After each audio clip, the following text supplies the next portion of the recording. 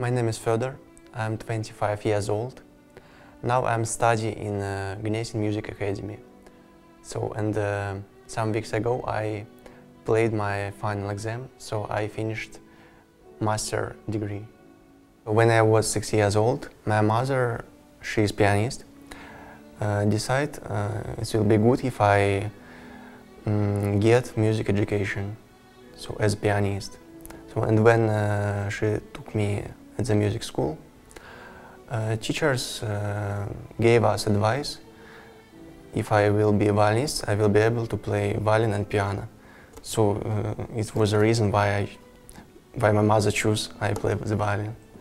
But now, still that moment, I never regret about this. I took this instrument from my teacher in Omsk. Was my second teacher, which teach me in music college. So it's German violin. It's about 150 years old.